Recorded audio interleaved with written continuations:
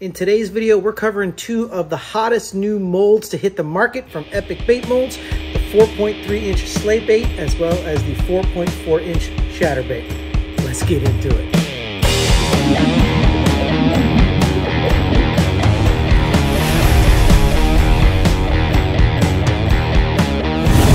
What's going on, all my fellow bait chuckers out there? My name is Michael. Welcome back to the channel. I first want to start off by thanking all of you for clicking on the video today. I really appreciate each and every one of you taking time out of your day to watch the videos. If you enjoy what we're doing, make sure to smack that thumbs up button. And if you are subscribed, you're going to want to make sure you have those notifications enabled because we have started doing live streams on the channel. So we appreciate everyone showing up for all of those live streams as well. So let's not waste any time. We have two brand new swim baits from Epic Bait Molds. Well, Swimbait slash Chatterbait trailer. If my understanding is correctly, Jason started out designing the 4.4-inch ShadderBait specifically as a trailer for chatterbaits, bladed jigs, things of that nature. And it sounds like once he got through the design of the 4.4-inch ShadderBait, he realized he had a paddle tail swim bait there as well. So you can see it has a little bit of a smaller profile there, much more baby shad-like, but it is a single paddle tail versus the ShadderBait, which has some cutouts here as well as a dual paddle tail in the back. And we'll cover each one of these one by one. All right, first up is going to be the 4.4-inch ShadderBait, and you can see here it is right now paired up on a 1/2 ounce jackhammer, and the profile is just absolutely stunning. Now this is a bluegill pattern on the jackhammer, and I have it paired up with a perch pattern that we did in the bait lab, and I think it turned out pretty epic. You can see this profile is fantastic for a 1/2 inch jackhammer. The tail sticks out just far enough as it needs to, and on the back you have these two little tiny paddle tails. Now the key with a Chatterbait trailer is that you really want the blade to be doing all of the work. As this blade is up front rocking back and forth, you don't want a big giant paddle tail to get in the way of that. So Jason specifically designed this to have very small paddles, so you still get a little bit of the paddle action and it won't impede against the blade. And you can see as you pull it through the water, you get a lot of vibration from the blade and you still get that super tight paddle action, and it's not impeding with the blade at all. And that's really what you want to be careful of. You don't want it to fight against the blade and all the vibration that it's causing up front. Now the beauty of these molds is that they each come with a hook slot delete. That's right, all you have to do is reverse the hook slot and you can make it with or without a hook slot. Here's an example of the ShadderBait that has the hook slot in it. You see we have some eyes glued on there, and then down below we have the hook slot. If you want to use either one of these baits rigged up as just a plain swim bait, you're going to want to use a 6/0 beast hook. It doesn't have to be a beast hook, but any 6/0 weighted swim bait hook or underspin. And the other option is to flip the hook slot over and not have a hook slot at all. And you still have the tiny hook slot in the top to help you align the hook when you put on the jackhammer. But if you're going to use it as a Chatterbait trailer, you just do it like that. No need to worry about gluing eyes on it, especially if it's going to be a trailer. You'll also notice a little bit of magic in the back of the bait here. There are some diamond-shaped cutouts, and this is to help that back and forth tail action to go along with the vibration of the bladed jig. Very well thought out. Really cool, something I haven't seen on a lot of swim baits today, and I think Jason really nailed a design here. This is a wonderful full-bodied profile, and it looks fantastic on a 1/2 ounce jackhammer, which is what most people are going to use. I mean, this is the industry standard, is the 1/2 ounce jackhammer, so you would of course want the trailer to look good on that. Awesome as a Chatterbait trailer, as well as just a standalone swim bait. Next up, we have the 4.3-inch SlayBait. This is the slimmed down, more of a shad profile specifically here. And right now I have it paired up with a 5/0 owner flashy swimmer. Again, a little bit small. You can see the 5/0 comes a little bit further up on the hook slot than it should. A 6/0 would really be perfect for it, and that's what it's ultimately designed for. But the 5/0 works on it as well. And you'll see in the footage, you get some amazing back and forth tail action. It's very tight, very similar to a shad profile, and you get a nice sweeping back and forth. That fin helps it from not rotating over too much, and you also get a slight little bit of body roll in there as well.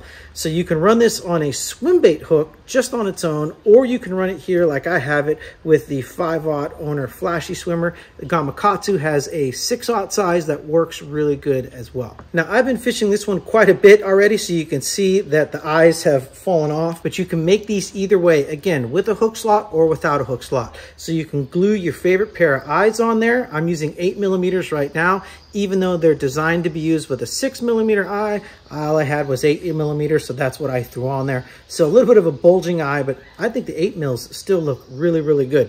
You got that hook slot in the bottom to help with your hookup ratio, and of course you got that top hook slot to help guide the hook through, and it allows you to texpose the hook in the top right here, and you can see it sits just below the surface in that hook slot there. Awesome, awesome design. Now, if you don't want to fish it this way and you want to use it as a trailer, you can do that too. Flip the hook slot over, inject the mold as a hook slot delete, and then you have an awesome swim jig trailer. All right, and here we are paired up on a 3/4 ounce California swim jig by Dirty Jigs. And you can see again, it is a perfect profile for a swim bait trailer. That tail sticks out past the skirt just the right amount, and you get an awesome subtle kick action in the water. It's great when you're pulling it and darting it through. We have a lot of grass here on the Delta, so I like to take the California swim jig, throw it right over the top of that grass and just yank it right through. It has a nice subtle kick. It's not as wide as a Kitech would be. It gives us something a little more smaller, a little more slim, but something in more of a shad profile. And I think it is the perfect size for a swim jig trailer. All right, and that is our fishing setup for today. I'm gonna send you all back into the bait cave right now so we can make some baits, and I'm gonna go try and catch some fish. I'll catch up with all y'all later on in the video. Let's go.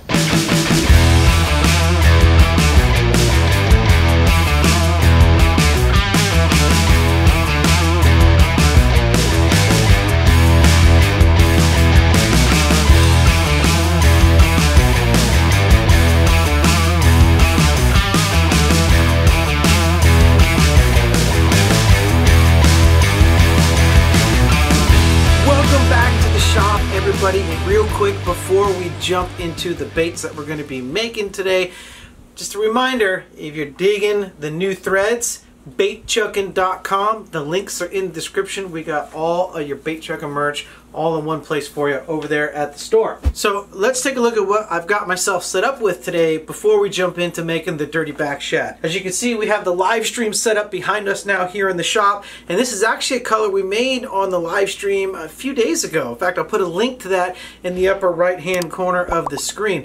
Make sure you click that subscribe button and have those notifications turned on so you're not going to miss it every time we do go live. But right here, this is the 4.4-inch ShadderBait in a motor oil mixture that we came up with. That's really, really awesome. You can see it shows off color extremely well.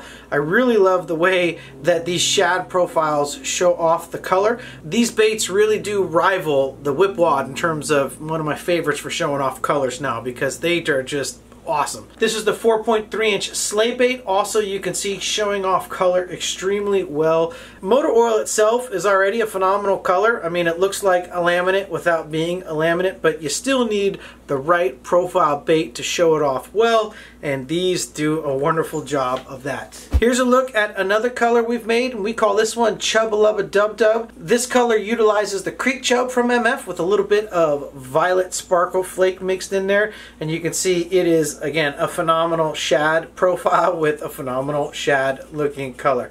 And, you know, I figured what better way to show off these molds than doing another great color, Dirty Back Shad. So let's get into that one right now. Let's go ahead and throw all the colors up on the screen that you're going to need to make this bait along with us here at home. First up, we are going to be starting off the top layer with MF transparent smoke. That's a key color. We're going to be rolling with 40 drops of that. That's going to give us that nice smoke tinge that we need there in the bait. We're also going to be adding some 0.015 black flake for some texture in there as well. Now that we've got our texture laid out, we're going to set it off with some Lureworks Sparkle Violet Flake in both the 0.04 as well as the 0.015 sizes. And we're going to be doing something a little bit special to get a little bit something extra out of this sparkle flake. For the bottom half of the laminate, it's really simple. We'll be using the MF Pearl Violet along with the MF 0.008. That's the extra small silver holographic flake. Just a dash of that's really going to help set off this pearl. And together this combo, top bottom, makes for an amazing shad pattern. Let's get into it.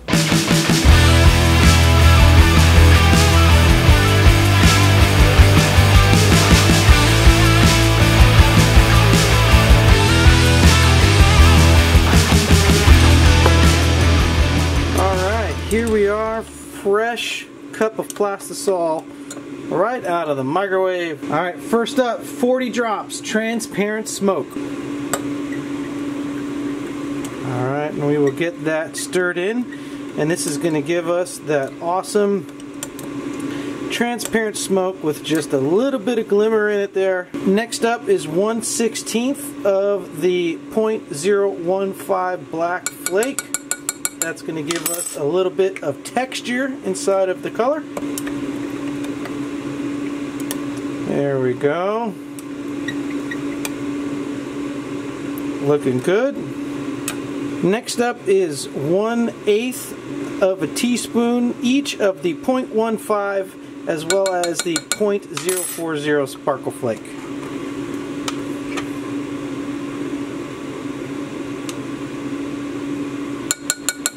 Go ahead and get all that mixed in there, and you can see to start with we have a lot of violet flake in there. However, that's not going to be the end result. The sparkle flake is really delicate above temperatures of 340 degrees, so we're actually going to overheat the violet sparkle flake on purpose, because this is going to give us a bunch of greens, blues, and golds in addition to the purple, and it has a really cool effect that we can use on purpose for this particular color.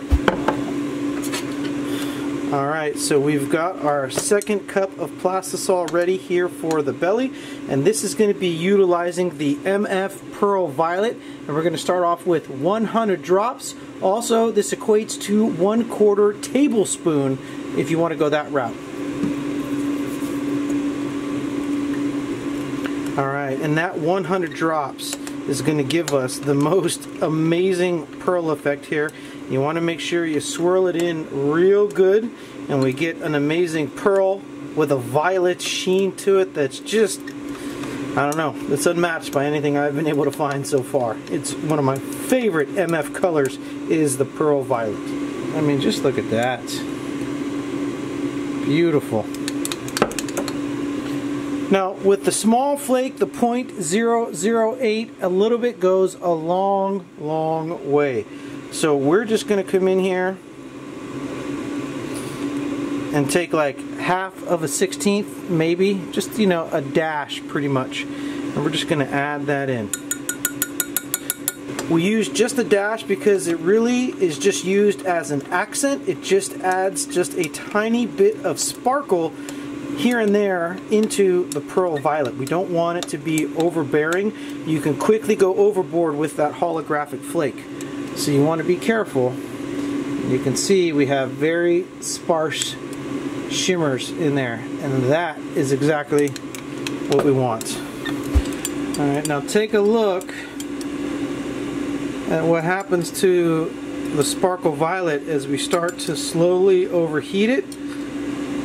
Little bits at a time. See, we're getting a little bit of blue and green.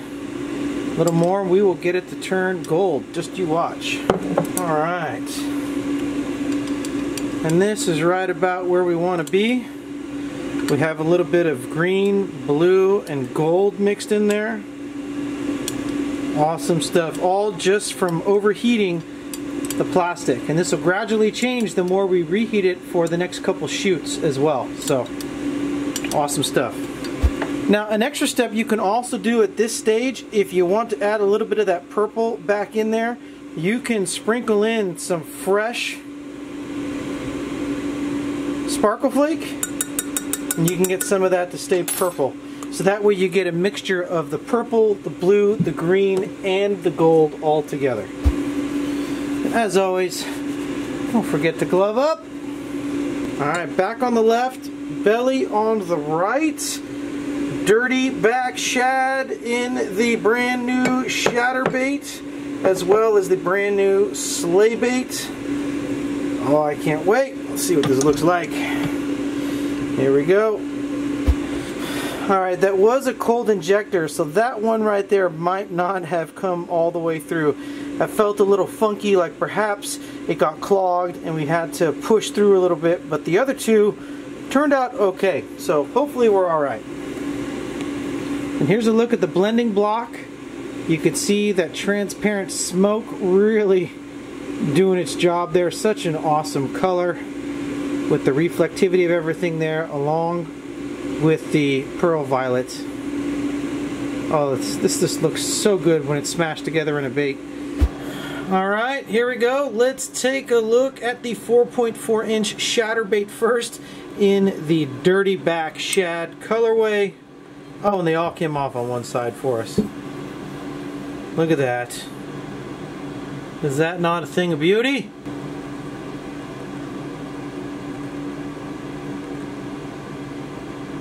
Isn't that awesome? Oof. That is going to look so good on the back of a chatterbait. Lord have mercy. This is why Dirty Back Shad is one of my favorite colors. I just love how the violet keeps that sheen all the way across the bottom of the belly. Right where the pearl violet meets the black here in the center, it almost creates its own separate lateral line just from where the transparent black seeps into the pearl, and it kind of, in that black, you know, enhances that violet powder that's in there. And so you get that sweet violet bloodline right down the lateral line of the bait. And just again, with all that scale detail, that miscolored sparkle flake in there, absolutely awesome. So cool. Good stuff. That laminate did a good job of carrying all the way through the tails as well. So we got one side that's pearl, one side that has the darker with the sparkle flake, and when those two flicker back there, that is going to cause a whole bunch of commotion. I mean, there you go.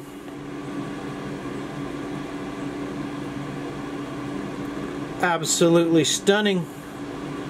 The 4.4 inch ShadderBait. So awesome. Alright, next up is the 4.3 inch SlayBait. Let's see if we got all three of these to come out, or if that one was a misshoot. No, looks like, oh, no, yeah, we got all three of them. Alright, take a look at that. Awesome.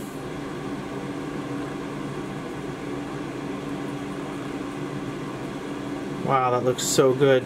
This color combo with this particular mold profile is starting to get into the realistic category here.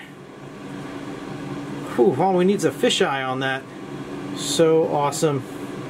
And that belly is still transparent enough you can see that hook slot through there. So cool. Love the Dirty Back Shad colorway. Oh, it looks so good in these baits.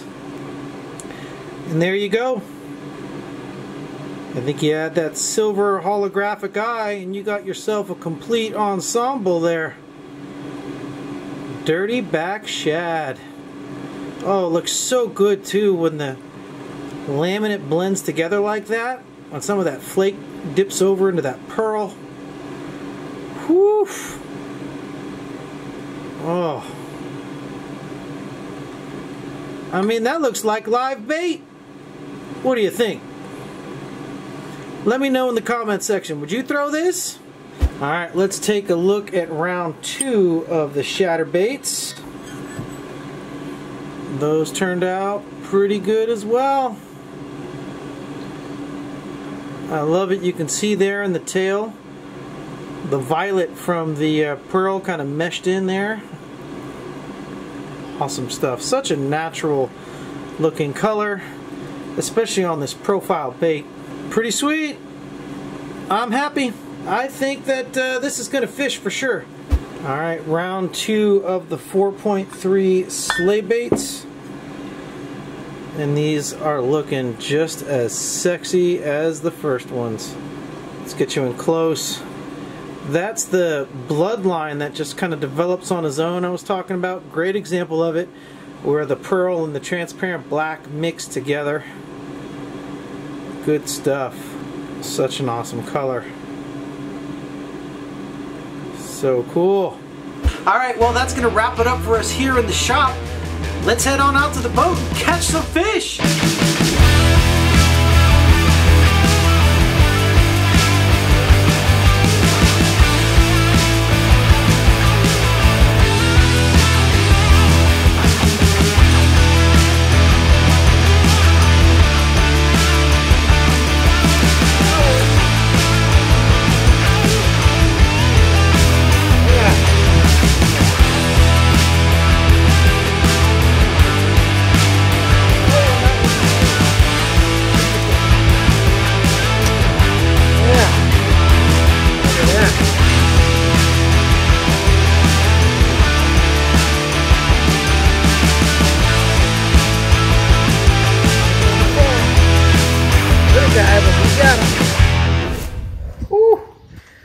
Oh, it is a hot, sweaty day out here on the Delta. 102 degrees, and I think the heat just has these fish pinned down. We got 3 fish on the day, not too shabby. As you can see from the footage, amazing action on both of these baits. The 4.4 ShadderBait does fantastic on the Chatterbait as a trailer, and the 4.3 SlayBait is doing awesome on an underspin. All in all, it's never a bad day on the water. We have some amazing new baits. These molds look fantastic. The baits you get out of these are just, I mean, they look incredible. And I have no doubt that they are gonna catch you some fish. Until next time, y'all know who it is. Your friend on this end, Michael, out here slow cruising these Delta sloughs, reminding you to keep on chucking. I'll get back with you.